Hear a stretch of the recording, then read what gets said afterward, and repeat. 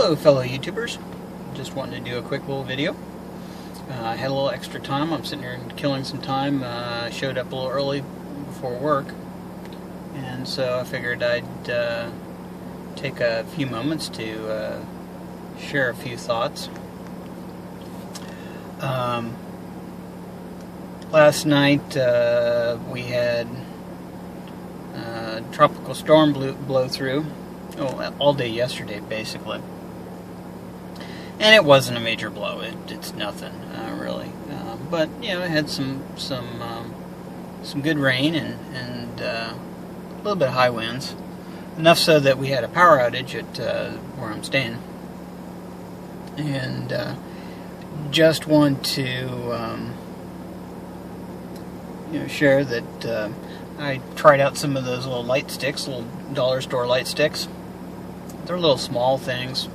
You get 2 for $1 in the package that I showed in my urban EDC video. And they actually really surprised me. I don't get very many opportunities to try out the equipment, so I went ahead and it was $1. What the heck? Went ahead and cracked open some of those dollar store light sticks, and they worked pretty good. They were still, let's see, I cracked them open around 9 o'clock at night, and they were still glowing bright enough to provide some ambient light around 6 a.m. this morning. So definitely, if you get a chance to pick some of those up, they're quite useful for what they are.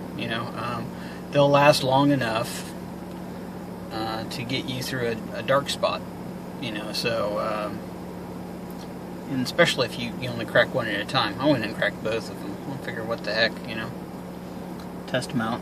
But they were both glowing about the same, and provided just enough ambient light that they would still be useful even after 9 hours or so had passed. So yeah, they're very good, and I can't emphasize, because it was 9 o'clock at night. So when the power went out, we're out in the middle of nowhere a little bit. We're out a little bit out in the boonies is where I'm living right now, and so there wasn't any light. I mean, it gets pitch black, and having a plan, knowing where you have your emergency supplies, having a designated spot for it, is very important. I was able to quickly find where I kept my light sticks, so that I could get some light and not drain the battery on my cell phone. I had emptied my pockets for the night already, and my flashlight was in another room. Luckily I had my cell phone on me, so I was able to just use an app and turn on the flash on my cell phone. So had light enough to go find the light sticks, and then I could crack them open. They provided plenty of light to be able to see and to operate. So just having something as simple as a dollar store light stick in a power outage is something you need to consider. I mean, if nothing else, you go in a dollar store, you buy a couple of light sticks for a power outage.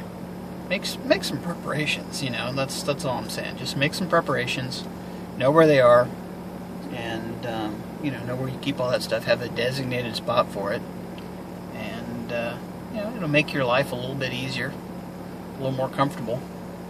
So that was it. That was just a quick little video, just a little thought. I'm repeating a lot of stuff that all the experts say. I'm not an expert myself, but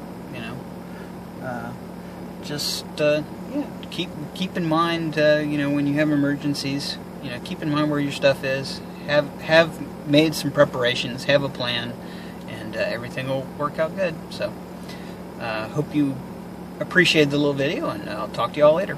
Bye.